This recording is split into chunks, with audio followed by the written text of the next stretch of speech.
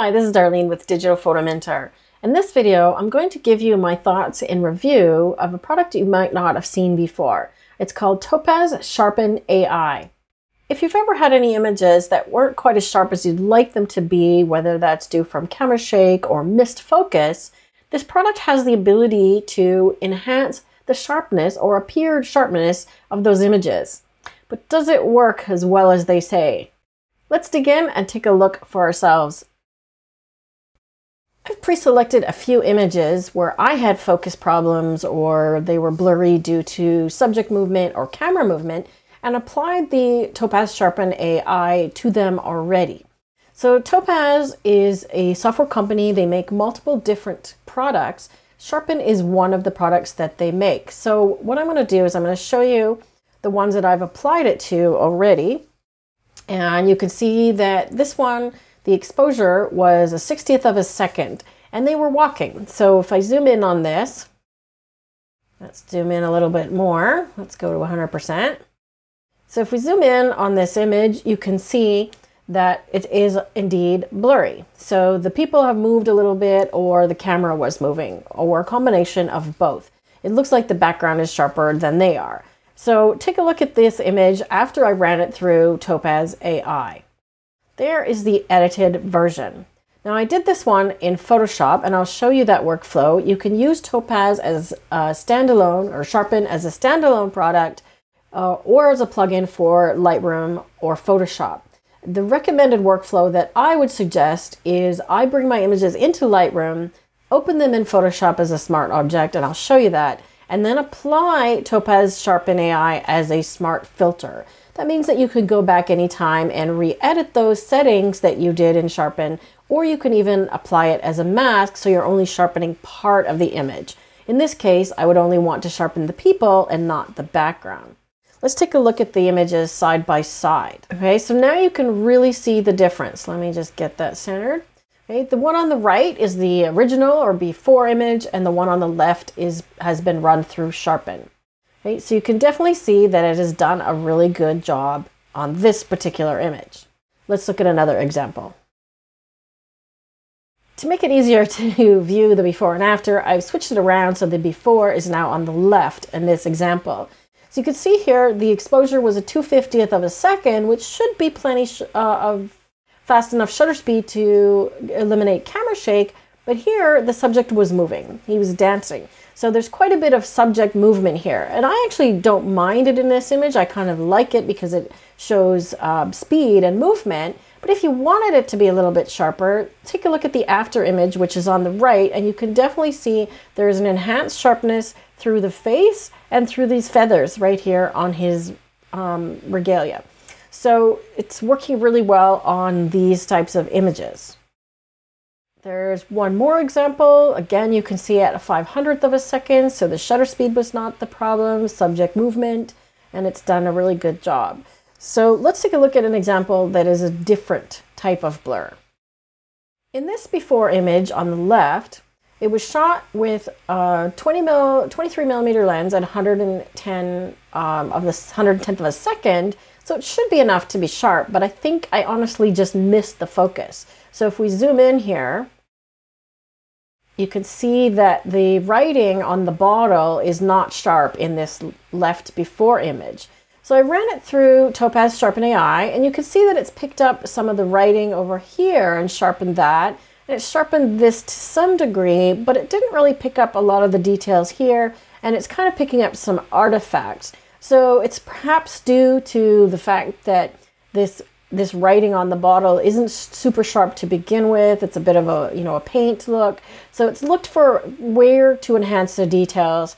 It hasn't done as good a job on this image. So that's why I feel like on the images that it works on, it does a really good job. And I tried the same type of focusing in Photoshop. I tried unsharp mask, I tried smart sharpen, and I even tried the high pass filter as an adjustment layer, and none of them did the same job as Topaz Sharpen AI.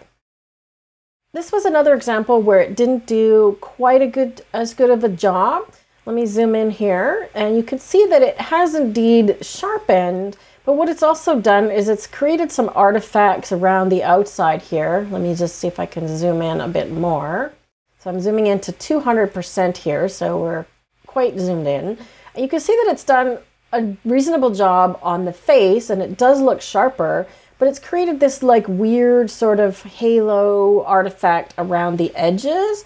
And that's partly due to the fact that it just was too far gone in terms of I missed the focus. Because if we look at the original, you can see that the ground behind them is quite a bit sharper, and that's where it's actually focused and sharpened more so than the people, right? So the program is only as good as the material that you put in, and I think it does have limitations. The focus was so far out here that it can only do so much.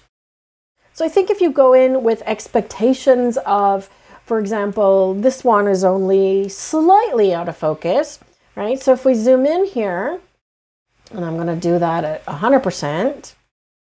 If we zoom in here, you can see that the original, I was pretty close with the focus. I had focused on the back eye of this fellow and not the front eye. So I do have some focus in the picture, but not the right focus. And here it's done a really good job of enhancing both eyes, and you can see that his whiskers are a lot sharper, and you can see that the cloth of his turban, I guess you'd call it, is a lot sharper and pulled out a lot of the detail, including this cloth here as well as part of his clothing, right? So what it has done is enhance this material back here. So this is where I go back to, if you do this as a Photoshop smart filter, you can mask this out so that you can apply the sharpening where you want it and not on the background and not on this fabric here, right? So it's done a really good job of an image that was slightly out of focus, not as good a job on one that was really out of focus. And if I look at this one here, I can see that I missed the focus and it's blurry because of the shutter speed at a 40th of a second. And it's tried its best, but she's got a double image on her face. So it's tried to sharpen it, but now she's kind of got double eyes and double mouths, and it's not really working that well because the image is too far gone. So if you go in with the expectations of, okay, I have an image that's really close, the focus is not quite right, or it's a little bit blurry, I think you're going to be pleasantly surprised and have some really good results. If you go in expecting the program to perform magic on an image that is really blurry and out of focus, I think you're going to be disappointed. But if you set your sights to something reasonable, I think you're going to be impressed. So let me show you the workflow. This one was the one that I did in Photoshop, and I'll zoom in to show you the before and after Topaz. And it's done a pretty decent job. You can see that I either missed the focus or it's slightly blurry because maybe he moved or the camera moved, and his face is just not as sharp as it could be. You can see in this after image, what it's done is it's picked up a lot of sharpness in his shirt, which is great because that really makes the image, when you have details, fine details like that, you can kind of trick the eye into thinking that it is sharp. Right? And look at his beard. You can see that the hairs on the beard, his eyebrows, and his eyelashes have been sharpened quite a bit. And again, if the eyes look sharp in a picture, you can probably get away with even printing this at a normal or a nominal size, maybe up to 8 by 10, before it starts to break down. Okay, so I think it has the potential to really save some images that works close, but you missed.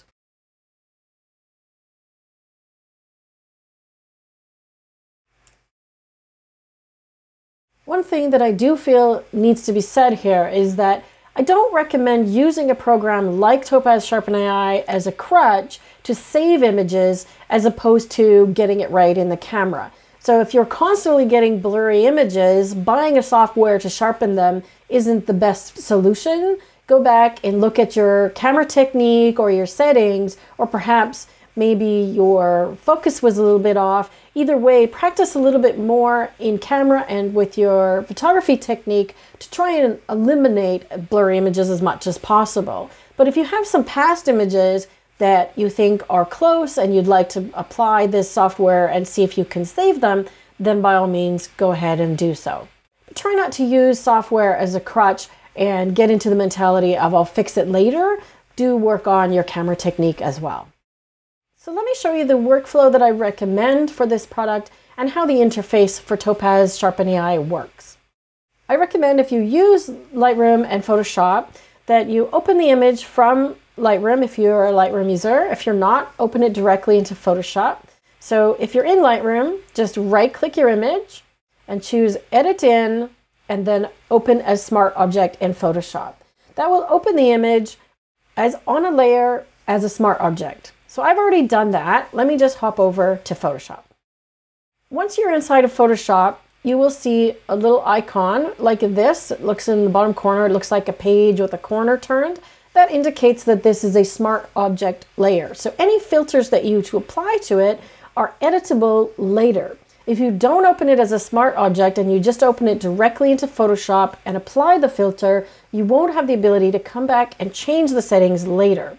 So I've already done that. You can see that it says Topaz Sharpen AI right down here below the image as a new smart filter. Okay, see where it says Smart Filters, Topaz Sharpen AI.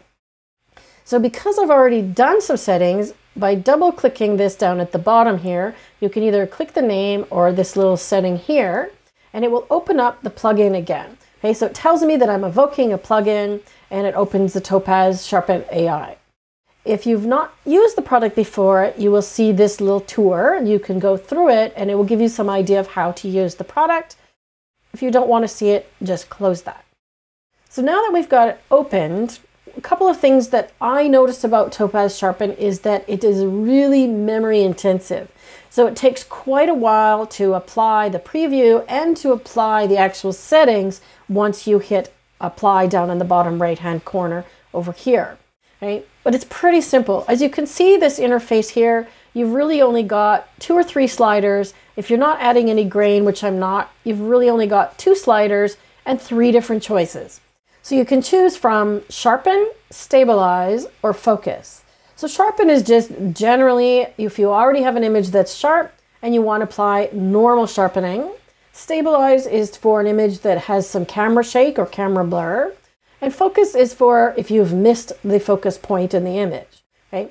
You can use the AI mode, turn on to auto, and this program is going to choose for you. It's going to detect what it thinks is wrong with the image and apply it. So let me just move the preview over to we can see his face, and you'll see kind of how long it takes for this preview to update. Because I've got auto update preview turned on. You could turn that off because I do find that it takes quite a while to apply. You could see that it took a few seconds while I was talking. So if you're happy with the settings that it's applying, you can see his beard is being affected and his eyes. You can just hit apply and away you go. Or you can increase the sharpness, or you could try one of the other settings. I'm going to try focus and see if that one does any better. You can see once again, it's generating the preview, so it's taking a little bit of time. And now there's definitely an improvement here on the facial sharpness. Okay? You can try the auto settings here as well, or just slide the sliders yourself and wait for the update to happen again. So I'm going to set that to auto and see if it does anything. Didn't really change it all that much. So I'm going to hit apply, and I'm just going to time how long it takes to apply this filter and head back to Photoshop. But I'm going to speed it up so you don't have to wait, just to give you an idea. Right? Before I do that, I'm going to show you my settings on my Mac. You can see that I've got Mac Catalina, which is a fairly new operating system. I'm not running the new Big Sur yet. And I've got a brand new MacBook Pro that I just got a couple of months ago, and a fairly fast processor and lots of memory. So I've got 64 gigs of memory, and even with those specs and an 8 gig graphics card, you can see here, if this is all Greek to you, don't worry about it. Just know that I have a fairly new Mac with a high-speed processor and lots of RAM and a high-end graphics card, and it still runs pretty slow on my computer. So if you have an older computer or slower processor or lesser specs, expect this program to take quite a while to apply.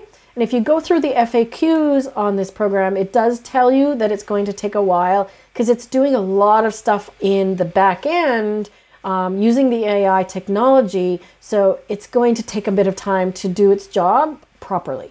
So just go grab a coffee and come back.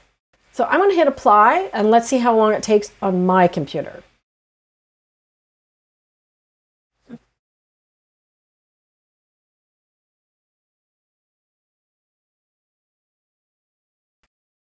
Okay, so we're back in Photoshop and now the filter has been applied.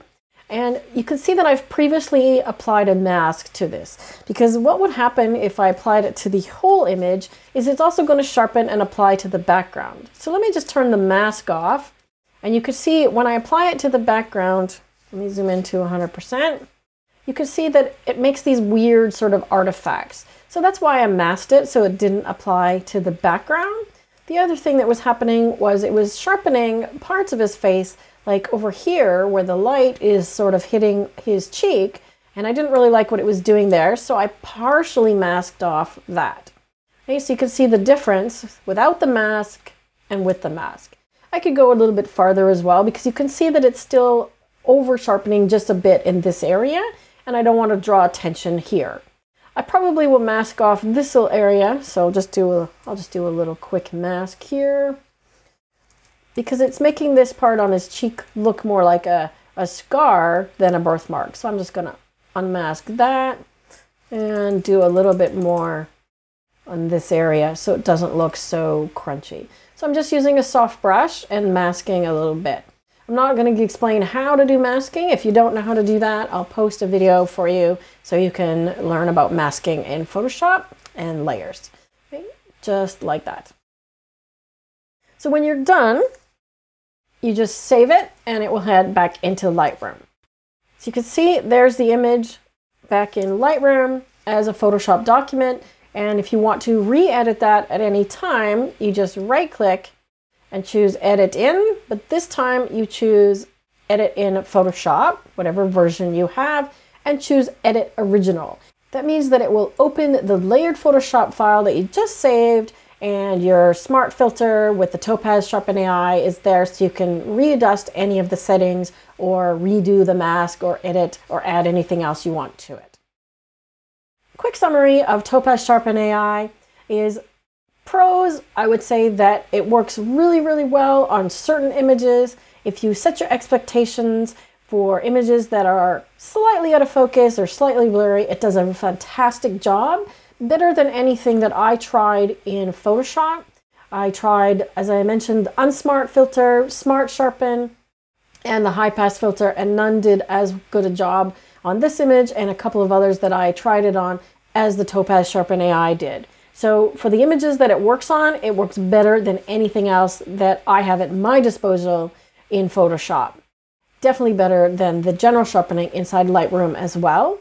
And the pros, far outweigh the cons in my opinion. The only cons that I could find to this program are that it runs fairly slowly, but if you set it and go get a beverage and come back, that's not a big deal, and you know that that's the case, you can wait, and it's a little bit on the pricey side. So if it's a software that you feel you need in your workflow, spend that extra money and add it as a plugin for your digital workflow inside of Photoshop and Lightroom. I hope that helps you get a better understanding of what Topaz Sharpen AI could do for your images and whether or not it's something that you want to add to your arsenal. Take care until next time.